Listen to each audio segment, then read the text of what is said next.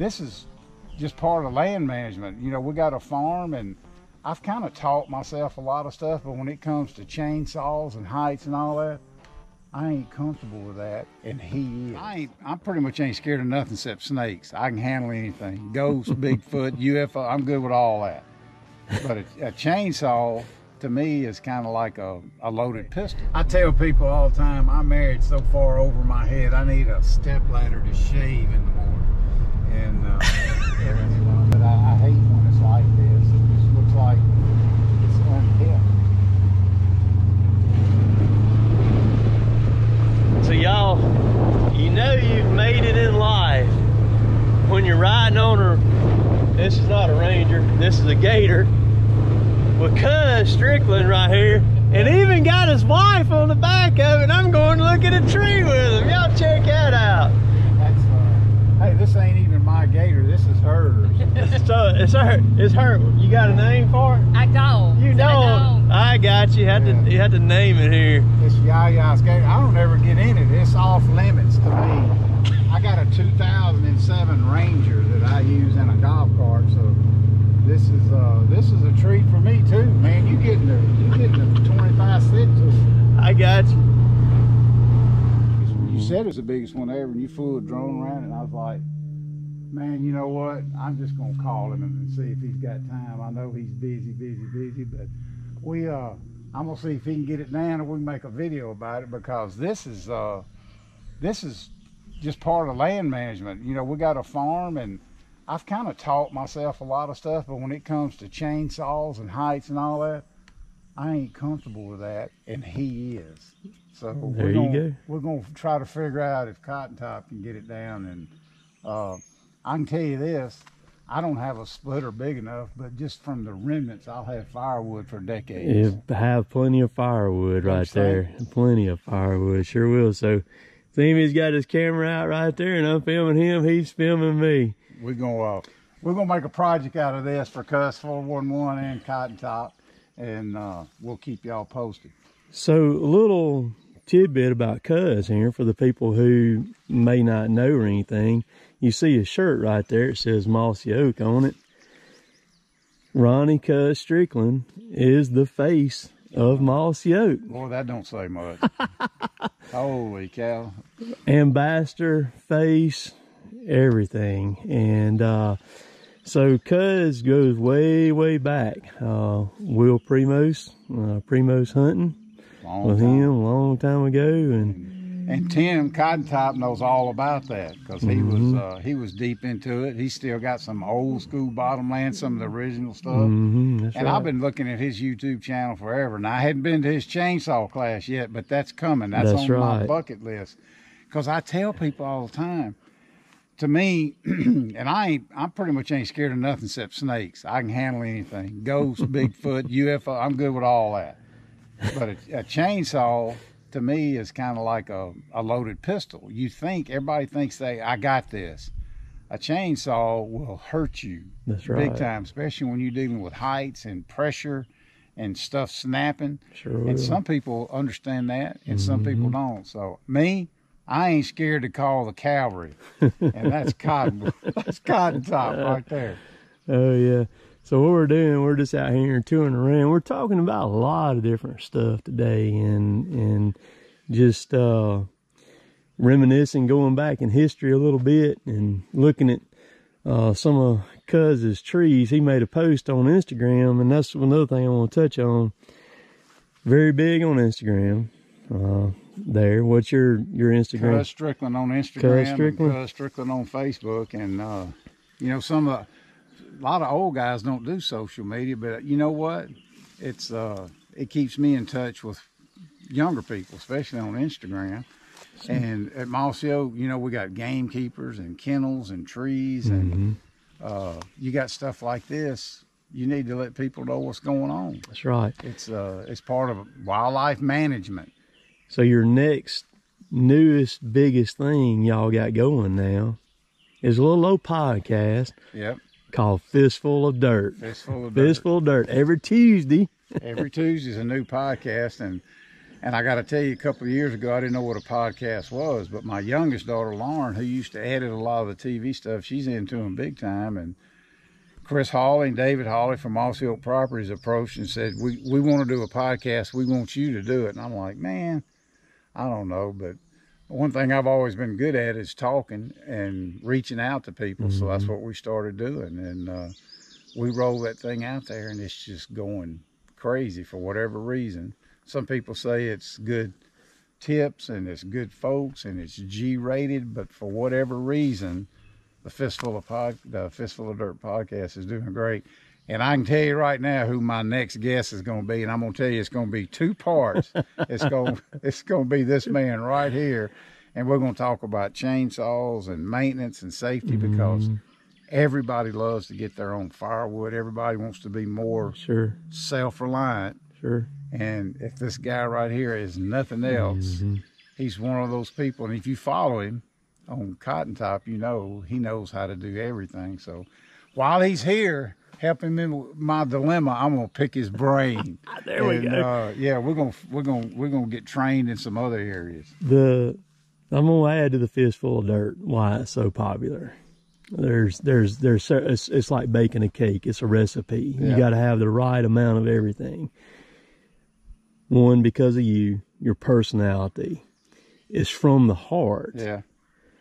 And the content that you present and the people that you bring in behind the microphone is what makes it what it is. Well, I appreciate you saying that. And that's what it all boils down to. You've said it 2 or 3 times since we've been talking this morning.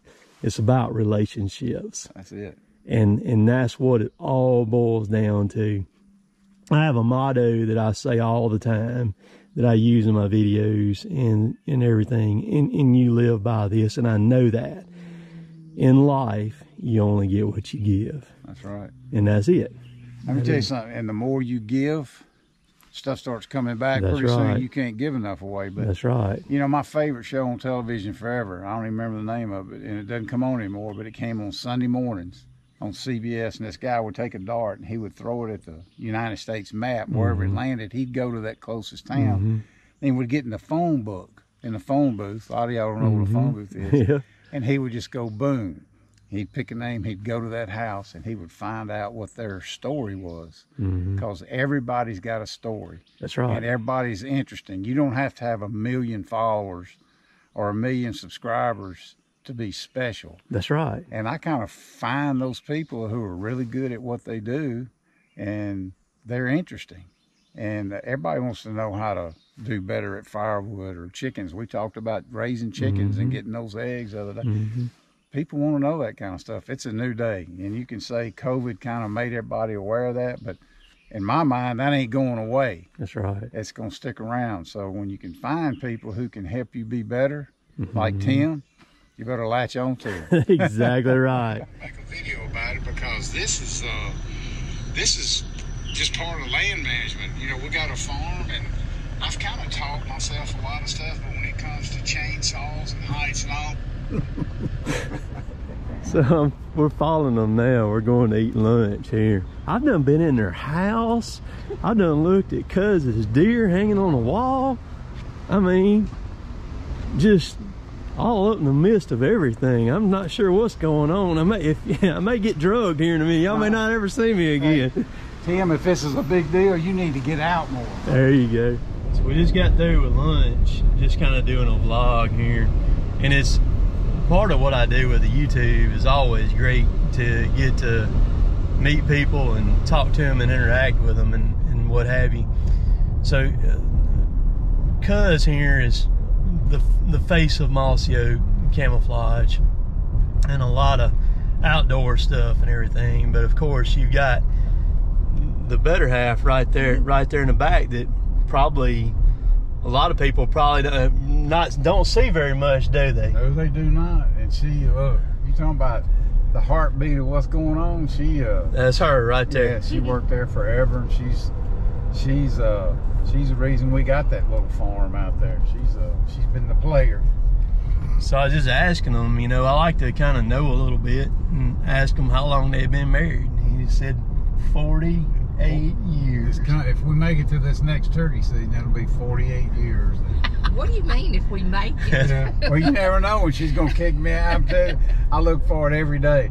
I tell people all the time, I'm married so far over my head, I need a step ladder to shave in the morning.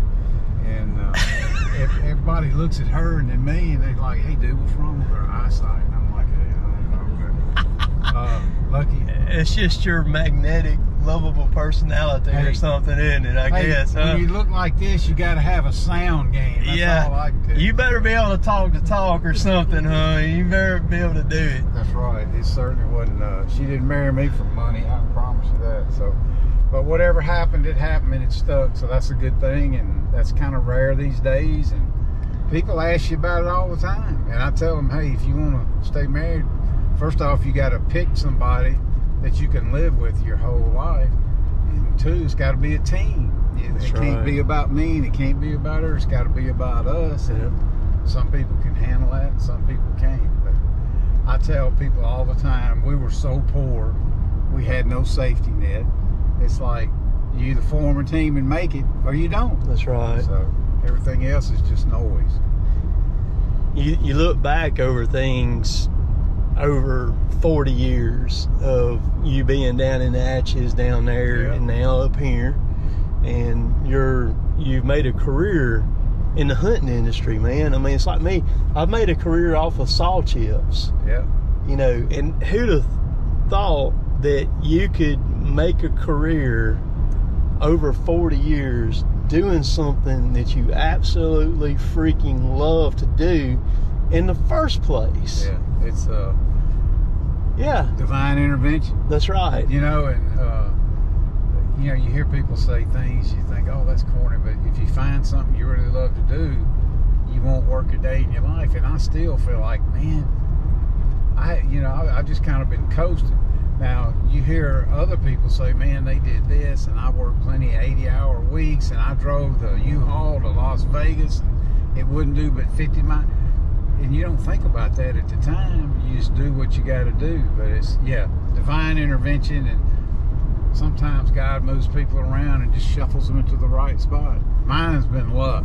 I've been the luckiest guy on the planet. There's some of it sitting in the back seat, and the rest of it's on my chest. But yeah, I've been lucky with kids and people and jobs and everything else.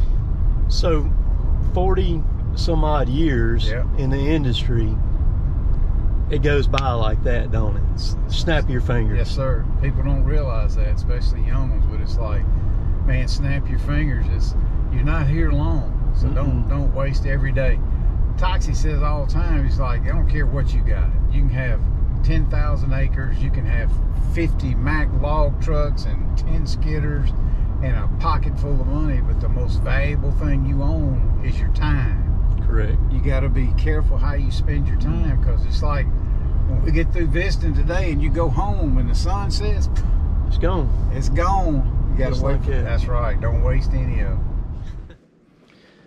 So you don't let many people come in here, do you? Well, you know, it's just, it actually hadn't been finished that long. This used to be just a metal building when we moved out here in the country. Right. And it's got a little apartment on one side, and this was the shop. And now it ain't a shop like Tim's got. Tim's got the shop mahal out there at his place. But anyway, we built the house, and people always came and hung out over here. So we just made this what we call the man den. And we have people out here all the time. So do y'all. That's one of your heroes right there. That's right. That's right. Yeah, that's back in the day, Dale Earnhardt. Personal friends with the Intimidator, Dale. Well, you know, he was an acquaintance. He was on the Remington TV show with us. Right. We did Remington Country, and he kind of did a thing called Hunting Facts, where he did a great job. But yeah, he used to be on the Remington Outdoors TV show, and he when they named him the Intimidator, he was right. Man, he was something else. But yeah, I've been able to meet some pretty cool people, you know, and been blessed. And actually, my wife and one of my buddies put this picture, all these together. Bo Jackson. Yeah. Yeah. Bo Nose Camo. I got a picture right. of him in Mossy Oak. It says Bo Nose Camo, and you talking about a great guy and one of the best hunters you ever seen in your life. We filmed him duck hunting, and he had an old Sweet 16. You know really? what that is? Yeah. And he would take 3 shells and put them in his fingers like that, and he could load that gun after it was empty faster than anything I've ever seen. Get them back in there. Yes, sir. While the ducks was circling and everything. Unbelievable. It was Jeff Foxworthy right there. He's a big gamekeeper. Yeah. You can tell I'm a wrestling fan. That's, oh yeah. You know, I got Stone Cold Steve Austin up there, Shawn Michaels, the Heartbreak Kid, Ted DiBiase, Right. Ric Flair. Big wrestling fan. It don't take much to entertain me, I'm telling you. So, but yeah, those were all special moments. You never forget stuff like that. I don't. Been blessed to meet them. So this is kind of a cool little deal here.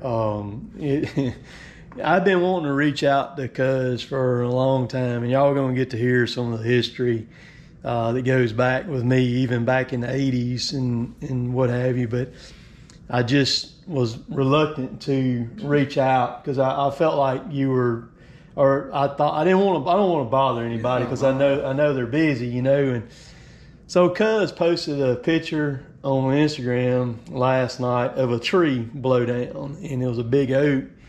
And I was like, here's my opportunity. So I sent him an email last night.